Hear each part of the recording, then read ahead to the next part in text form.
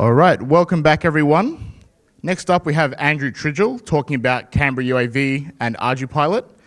Tridge does invite questions during or after, but please just remember to wait for the microphone. So if you have a question, just wait. I'll run over to you with the microphone. Don't feel ashamed, you've got to wait 5 or 10 seconds. That way we can get it for the recording. All right, thanks Andrew. Thanks, Trent. Right, good morning everyone. So I'm here talking about my obsession with flying robots again. And so more crazy flying machines, part of a group called CanberraUAV and a free software project called ArduPilot. So every 2 years there is this competition called the Outback Challenge. And this UAV competition is aimed to advance the state of the art in UAVs.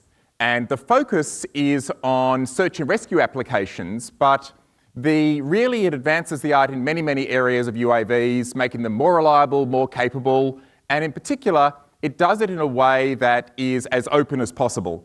So I've been involved in this for now about 6 years, and the competition is every 2 years, so we've entered it 3 times in the last 6 years, and our team, CanberraUAV, has won the competition the last 3 times. So I'm going to be talking a bit in this talk about the 2016 competition. Each time the competition is completed, the organisers make it harder next time to push the art of UAVs a little bit further. And each time, so that when they first started running the competition a long time ago, they went about 5 or 6 times the competition ran before they even got teams managing to get a UAV into the target area for a search, right? So the UAVs were just crashing basically, you know, within typically a few hundred metres of takeoff. But UAVs have advanced a lot in the last few years, and so it's now the competition, the bar has been raised, it's been made harder and harder. And I'll be talking initially about the 2016 competition and what we had to do, and then a bit about the 2018 competition coming up this year, and also other areas that ArduPilot and CanberraUAV are working on. So the 2016 task in the Outback Challenge was to fly around a 30-kilometre route. In total, we ended up flying about 60 kilometres round trip, including all the search and things, along a defined route. Autonomously find Outback Joe. Now for the 2016 competition, that was Outback Joe on the left there, right? Which was, the story was a farmer who was in distress and a blood sample needed to be collected from the farmer, preferably not via a propeller. And that blood sample had to be brought back to base to be analysed. And of course, any doctors among you would know that that is a fairly weak premise of actually collecting a blood sample like that. But the point is to advance UAV technology, not to actually develop a practical medical service. The stuff we develop is used in medical applications a lot, but not in quite the way it's used in this competition. So one of the challenges was maintaining constant radio link, even when land at the remote site. So I'll be, in this talk, talking a fair bit about the radio technologies, the networking, and a lot of Linux stuff involved in that, involved in our solution. The picture on the right there is what that guy on the left looked like from our aircraft when we found him, right? The little blue square is our little image recognition algorithm that's saying, that could be Joe. Right? But notice that the picture on the left is pretty obvious what he is. But when you're a UAV flying along at 100 kilometres an hour, you know, 120 metres in the air, then that's what he looks like, that little white blob. And the most distinctive part of it actually is that dark shadow, which allows you to measure his height. And so the image recognition task is actually quite challenging. You get a lot of little white blobs like that all over the search area, and that was the particular one that happened to be Joe in this case. All right, so let's dive a little bit into some of the technology and the challenge. So this was the mission.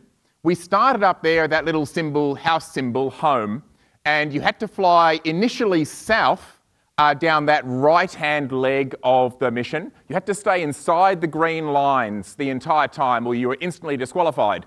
And they're a bit harsh about that disqualification. You have to actually prove that if you cross one of those lines, your aircraft will instantly dive into the ground and destroy itself.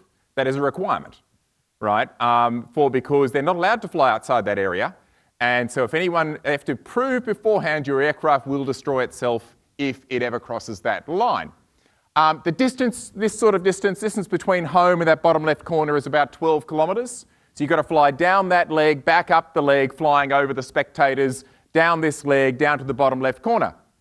And then the aircraft has to autonomously land, find Joe at the remote location, and then automatically find a landing position for the aircraft in the remote location in unknown terrain, land at that location, shut down, collect the blood sample when the farmer comes out and shoves his blood sample he's collected himself out of his arm with his pocket knife, and put that into the vehicle, and then the farmer then presses a button and the aircraft, a minute later after sounding various alarms and things, telling the farmer, get away, we're about to take more blood, and then it's got to take off and then fly all the way back. And there's no runway where you're going to.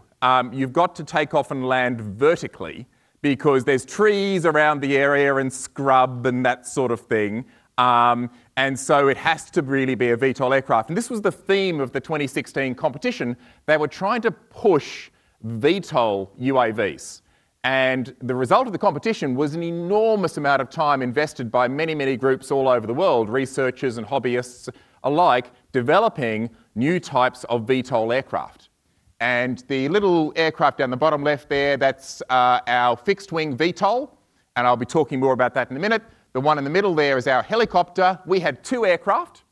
One aircraft was a radio relay, a flying network node, relaying signals from the ground station because you have to maintain constant network contact and control of the aircraft throughout the entire competition, including when it's landed 12 kilometres away through a forest. And point-to-point links really aren't all that great when pushing through a forest like that. So we decided to have a relay aircraft in between, which would act as relaying the signals from our ground station to maintain that constant contact. And that, of course, started a whole interesting story about the sorts of things that can go wrong with that. That was our basic strategy: helicopter, relay aircraft, and a retrieval aircraft, which was a fixed-wing aircraft, but had the capability bolted onto it rather inelegantly of being able to take off and land vertically.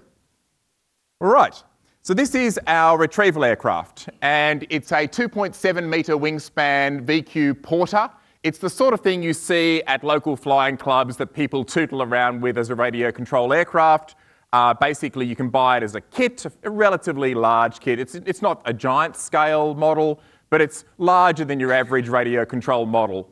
It ended up weighing about 15 kilograms. This model is designed to weigh about 6 or 7 kilograms, but once we crammed all our stuff into it, it was a little overweight, and thus had to be strengthened considerably. The really unusual thing about this aircraft is you'll notice that it's got more than one propeller. This aircraft is designed to have one engine and one propeller at the front. You know, it's a classic, it's a model of a full-sized aircraft called the Porter that's often used in places like the Swiss Alps, thus the Swiss livery on it. And we added 8 more propellers, which were vertical ones, so an octa-quad multi-rotor configuration, so the aircraft could take off and then transition to forward flight and then land vertically, but using a big brute force petrol motor on the front to allow it to plough through the air despite all the extra air resistance from all this other stuff we've got hanging off it. Plus a bunch of radio antennas and all that sort of thing. Due to a number of accidents, this wasn't the plane we were actually planning to use. There was a much more beautifully built plane by our primary builder, Jack Pittar, and our team. And this was put together as a test aircraft over a weekend, this particular one by Grant Morford and myself. And unfortunately, Jack's aircraft, beautifully built, it crashed due to a servo failure. And we ended up bringing this test aircraft for use in the actual competition. And that's why you may notice that there's a lot of zip ties and electrical tape and that sort of thing, because that's the sort of builder Grant and I are. And so it's not quite the beautiful piece of engineering that we were aspiring to when we were putting things together.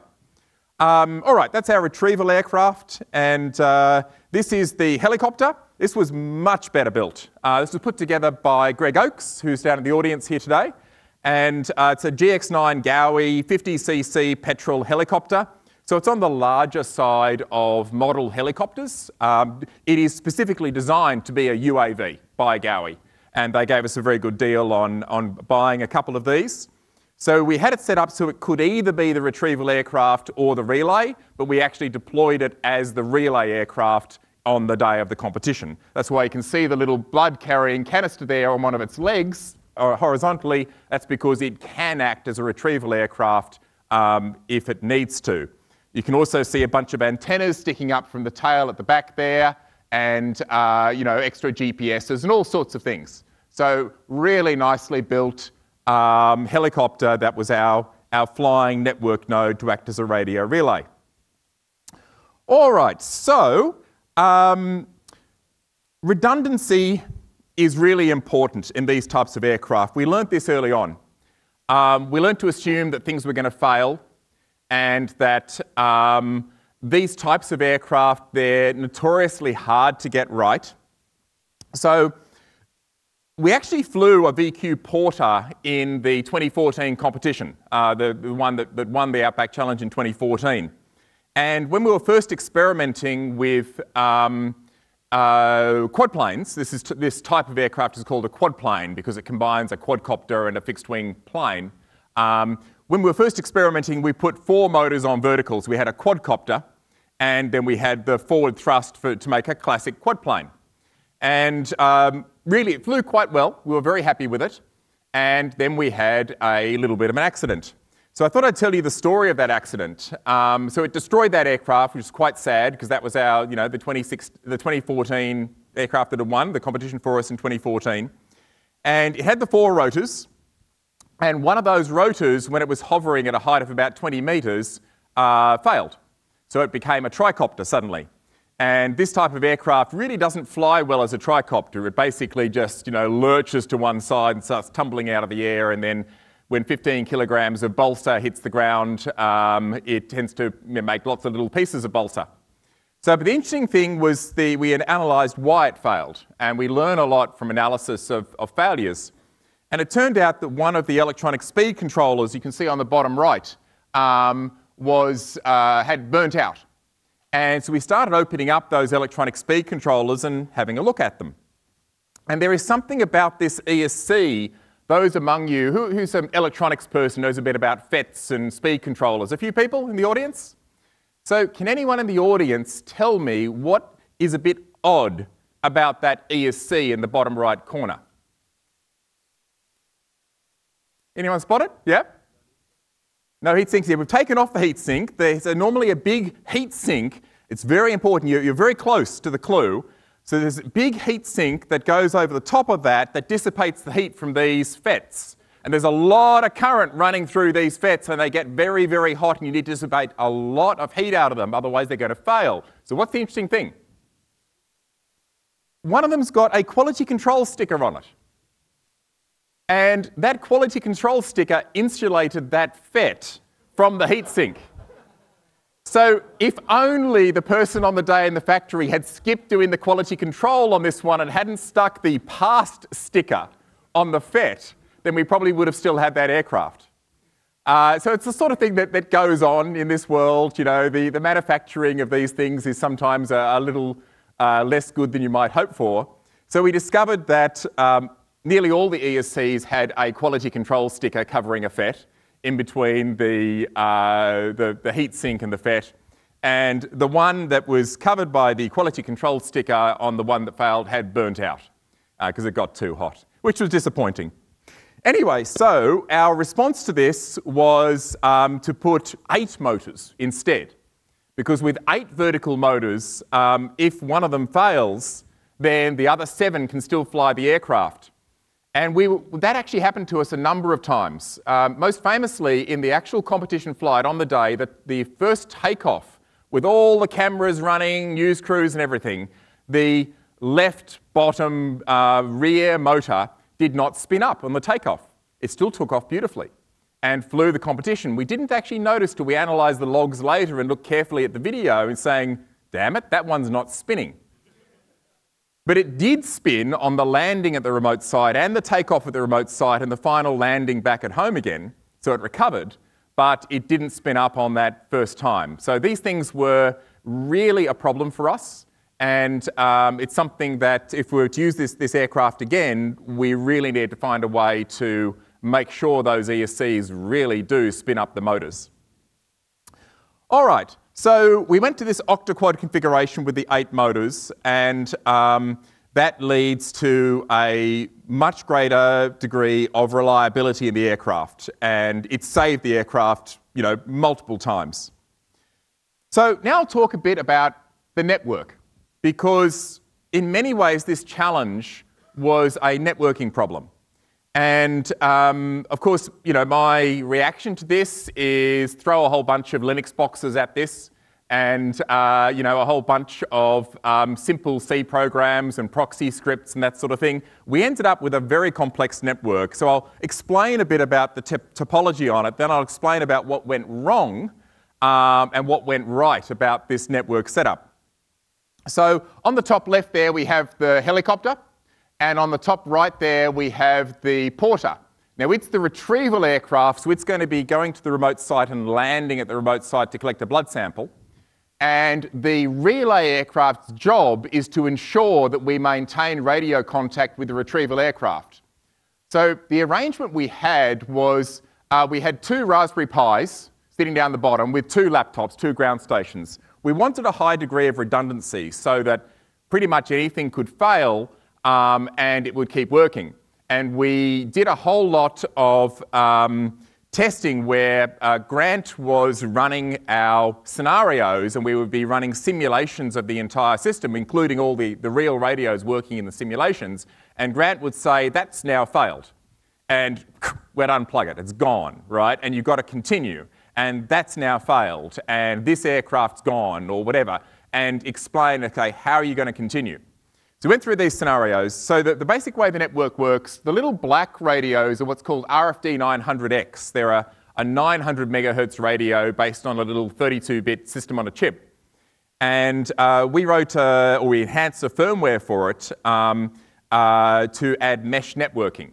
So it's just a 3-node mesh, but it meant that that little black radio at the bottom left, connected to one of the laptops actually, it could send packets to the retrieval aircraft via the relay aircraft, so relaying the packets through. But that same link could also provide telemetry control of the helicopter, right? So the one radio link provides control to both. And each of the aircraft also has 2 3G dongles.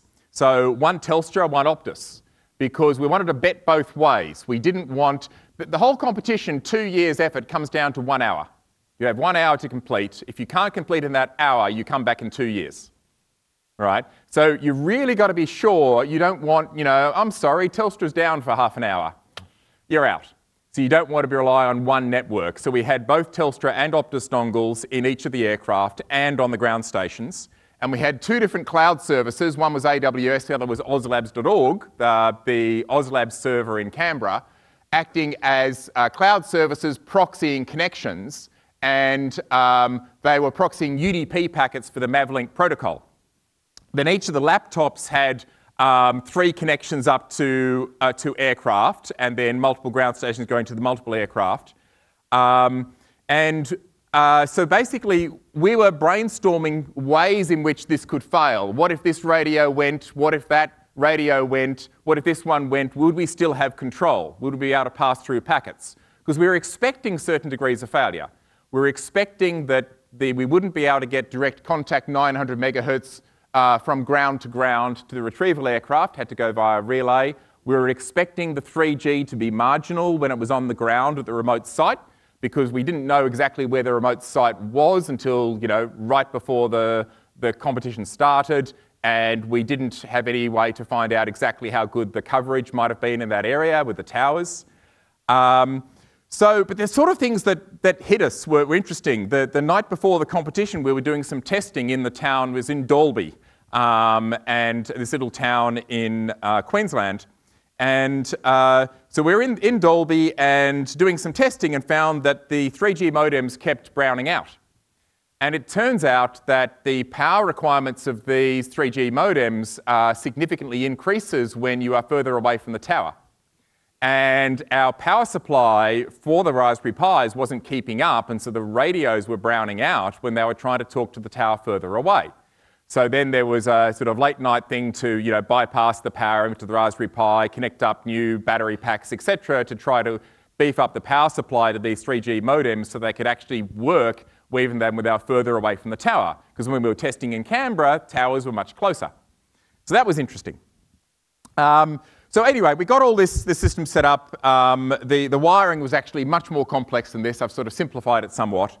And then, of course, things go wrong. Not everything goes quite as planned. Actually, before I go and show you that next thing, I'll show you what it looked like on our ground station.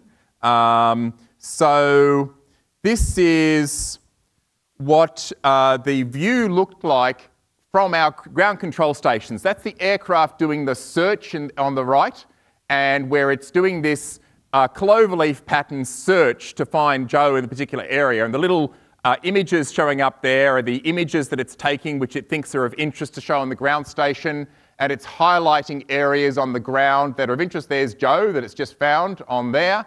And so this is the type of command and control station that we had for controlling the aircraft and showing up graphs. We see 3 radio links for this particular aircraft. You see them going yellow. That's lag, as the radios lag and come in and out of lag and they get delayed, and it works out which link to prioritise based on how much lag it's got going to via each of the radio links to each of the aircraft. So back to this again, and let me see what, of course, things go wrong that we didn't expect to go wrong. And this is something that didn't quite go the way we planned. That's our relay aircraft, our radio relay.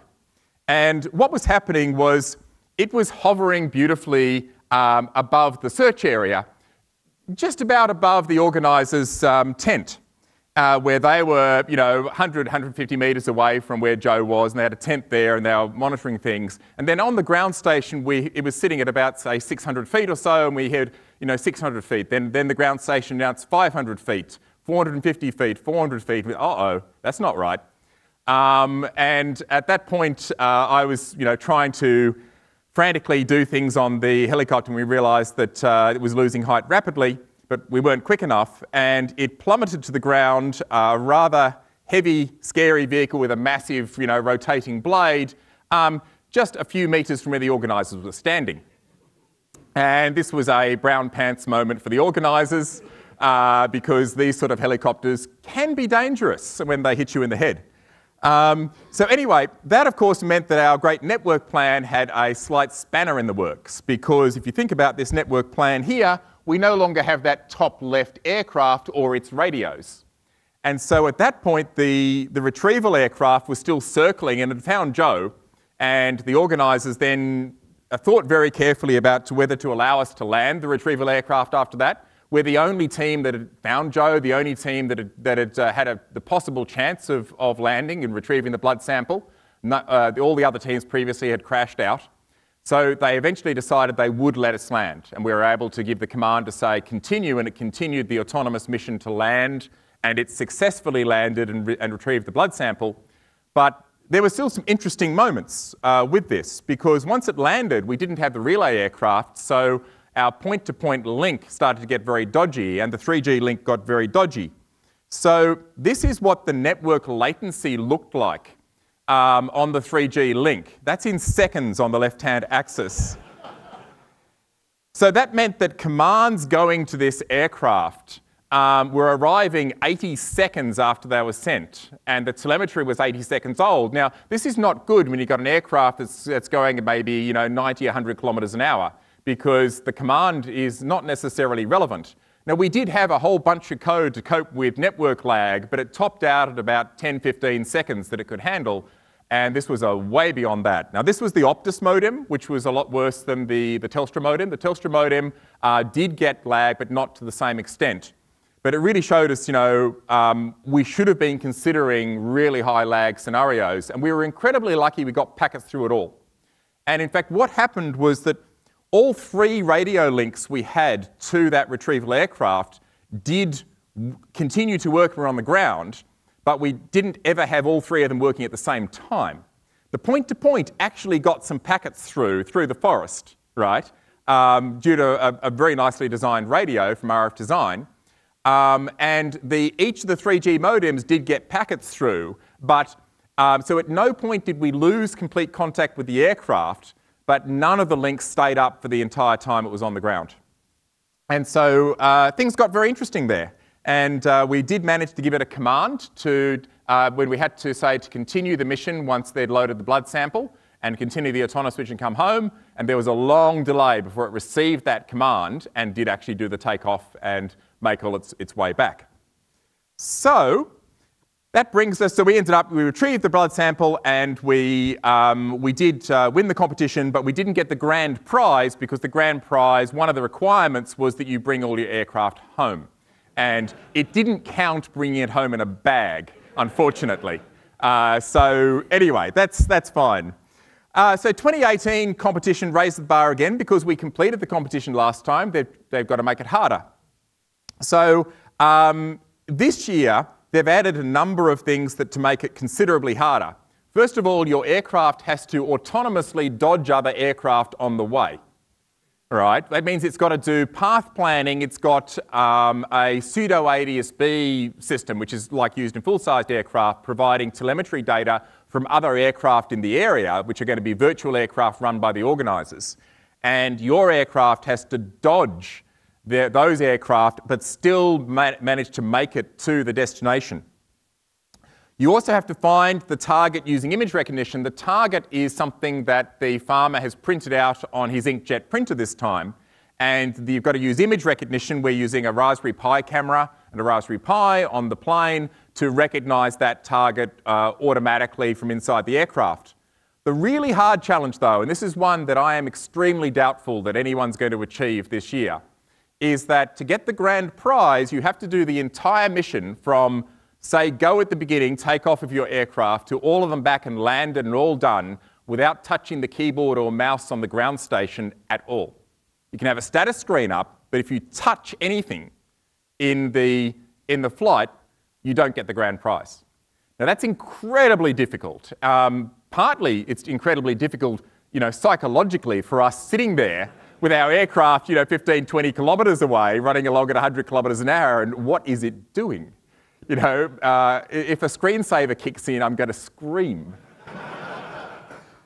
So that's really hard. We don't know whether that's going to be achievable, but it's a great thing to aim for. Very interesting.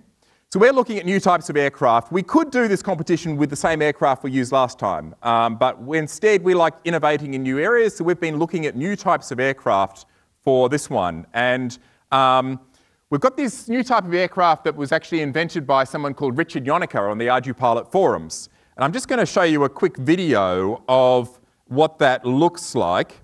And so this is the flights of his first, what's called TVBS. He's focusing in there. So I'll just pause it there. You can see this is like a flying wing. And it's got 2 propellers at the front. But you may notice those propellers are at 90 degrees to the airframe. All right? So watch what happens when it takes off.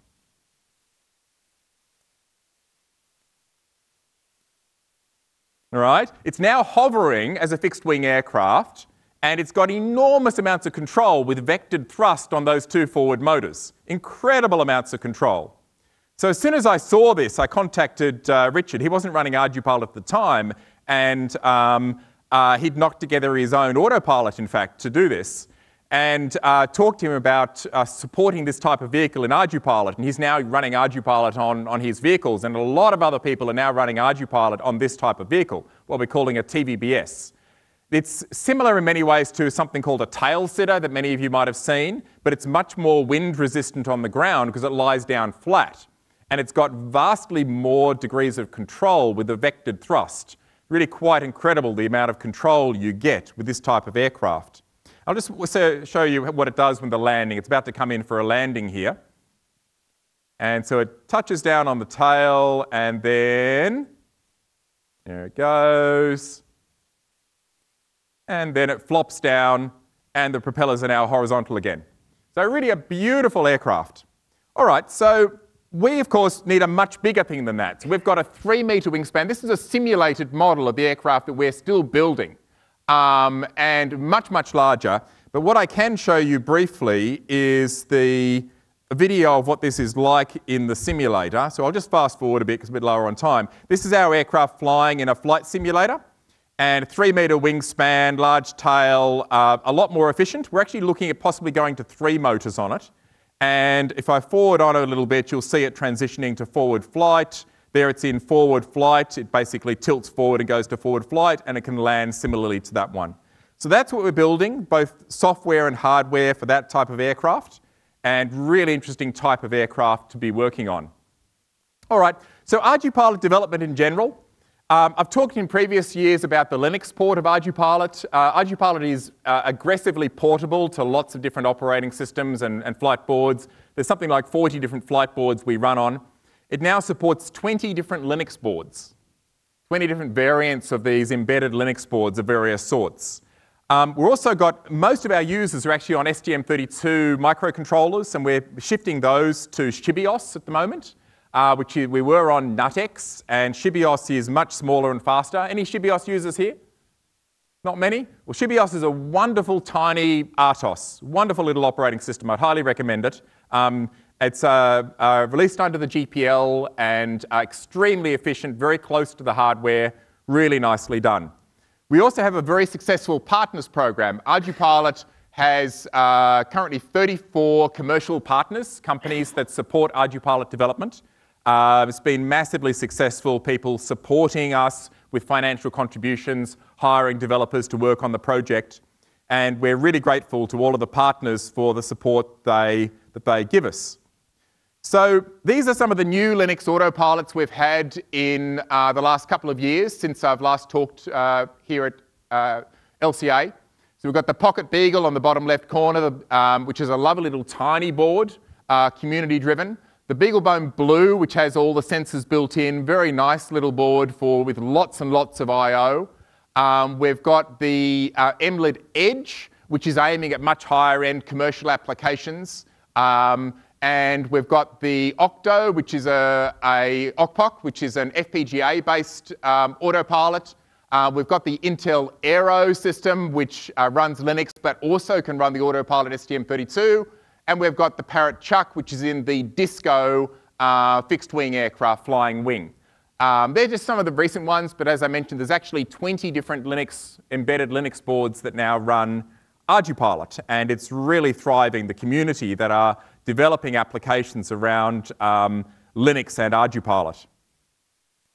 So there's another one I wanted to talk about, which is at the other end of the scale from our large Outback Challenge planes. Our big Outback Challenge plane is about 15 kilograms, and that's by no means the largest plane running ArduPilot. This is 145 grams. And so this is a very interesting little aircraft. It's a mass market drone running ArduPilot with all of the firmware open under the GPL, ranging from the video firmware, driving the video board, the STM32 flight code, all of the code for the transmitter. And this is selling at Costco in Australia and Toys R Us and places like that. Really mass market drone, but completely open and hackable, but also full featured in terms of having GPS support, navigation, lots of tools, etc. So we're delighted that companies in the mass market drone business are interested in working with the ArduPilot development community in developing drones like this. If anyone wants to have a fly of this thing later, you're very welcome to. So it's got a 400 megahertz Sonix ARM926 for its video board, beautiful little video processor, STM8 for RC control, and an STM32 427 for the flight control, and all the firmware released up on GitHub. All right, so I wanted to leave a few minutes for questions. So I'll pause there and see if there's any questions. So Any questions about what we're doing with ArduPilot? Yes, down the front here. In a previous year, you mentioned a contest that was going to deal with radio interference, specifically malicious GPS, I think. Mm-hmm. Did anything come from that? So there's been lots of work done on improvements to GPS over the past few years. Most of the focus has been on low-cost RTK. So RTK is real-time kinematic, which is a methodology for achieving much greater degrees of accuracy in GPS positioning down to the centimetre level. And there's been those types of systems, when I was presenting a couple of years ago, were around $10,000 or so. And an A&E researcher and myself worked on some low-cost alternatives to that, which tried to get the accuracy down to sub-metre. Now you can get, for a few $100s, RTK systems that can get you down to the centimetre level, much better than what we managed to achieve. And they're really reliable. And there's a couple of them also that are open source, which is fantastic to see. So really nice seeing free software implementations of GPSs, and there's a very active development community around developing better GPS solutions, mostly for mapping applications, very accurate mapping applications. Cool. Next question. Thanks very much for that. I'm interested that you're sort of implying that you're now doing all of your takeoffs and landings vertically, even though you're running on a fixed-wing aircraft that could take off horizontally. Yeah, any particular reason for that? For this competition, VTOL is absolutely required, but it's also just fun. So these aircraft, when you see an aircraft like that 15-kilogram Porter, 2.7 wingspan, just taking off vertically like that, it looks like it flies like a brick does. But it really looks very, very odd seeing it do that, and then screaming along at 100 kilometres an hour, and then suddenly coming to a stop and just hanging there and going down. That is a lot of power going into that. It's capable of, typically takeoff is about 5 kilowatts, but it can put up to about 10 kilowatts through those motors. So there's a lot of power there, a lot of current, a lot of opportunity for things to go bang, which is great fun. Yeah, so VTOL is a really important part of it. And one of the interesting things is that when people make aircraft VTOL, it doesn't necessarily lower the range. So a lot of people have discovered that when they take a fixed-wing aircraft and they load it up with extra propellers vertically, it also solves the problem. One of the limiting factors in the range of a normal fixed-wing aircraft is the launch. And the launch techniques to get enough airspeed to get it going. Once you're flying fast, you can be really heavy as long as you've got enough speed to keep the lift. But the launch is often the limiting factor to how much battery you can cram on one of these things. And because the launch is now vertical easy, you can actually cram a lot more battery onto one of these aircraft than you could with a traditional fixed wing. So people are finding they're actually surprised that even with the extra drag of the vertical lift motors, that you can actually get very good ranges, and people have flown them for 2 hours, even 3 hours, these types of aircraft. In our case, it's more a brute force one, and it's a very draggy aircraft. But the one we're looking at building, that TVBS style, where the belly setter, that's vastly more efficient.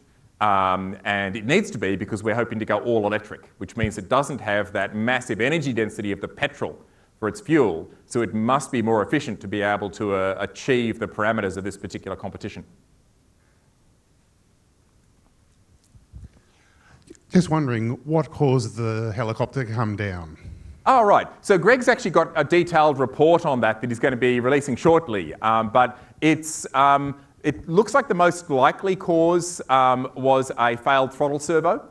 And so there was a throttle servo, and it's been failing on some other aircraft of this same type, where basically the throttle suddenly glitched to 0 and the engine stalled. I mean, it goes suddenly from nearly full throttle to 0, and the engine just cut out. It was interesting. We developed a system for automatically restarting the motor in flight, which we used a number of times on our fixed-wing aircraft, because it's got a starter motor. The retrieval aircraft has to have in-air restart, because it lands at the remote site with no operator. It needs to restart its motor, and it has to restart it after it's taken off vertically so the propeller doesn't hit stuff on the ground, right?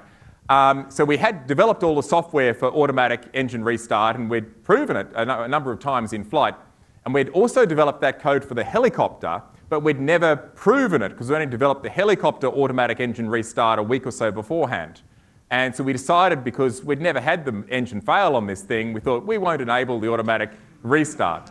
But while it's plummeting from 600 feet to the ground, there isn't quite enough time to enable the 2 or 3 parameters in the aircraft you need to enable automatic engine restart. And so it met its end. Have you ever had any trouble with bird strikes?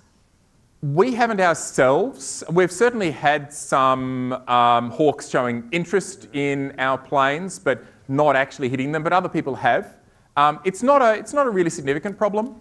I think the aircraft is a bit big and scary for most birds, so they tend to stay away from it. They sometimes, chase in behind, like a wedge-tail might chase behind an RC aircraft, but in our particular case, it's never been a problem. How much interest do you get from search and rescue groups for what you do? Oh, there's quite a number of search and rescue groups that are using drones, and a number who are using ArduPilot, and that was one of the original focuses of our development. And we've been delighted that there's that there are groups using it. The Peace River Search and Rescue Group in the United States, for example, using ArduPilot in our software, and a number of other groups using it.